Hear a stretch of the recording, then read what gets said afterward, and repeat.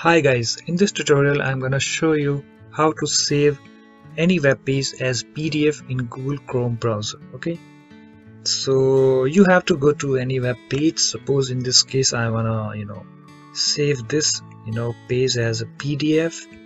So how I can do that? Okay, so in Google Chrome this is an inbuilt feature, so you have to press Ctrl+P on your keyboard. Okay, and you get this window over here, okay, where you have option to save as PDF. Okay, so just click on save and select the destination where you want to save this web page.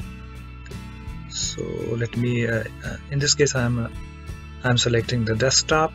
Okay, and then click on save. Okay, so let me go to the desktop. So here I have, if I click to open it, and here I have my PDF. Okay, so guys, in this way you can easily save any web page as PDF in Google Chrome browser very easily. So hope this tutorial helps, and please rate, comment and subscribe for more videos.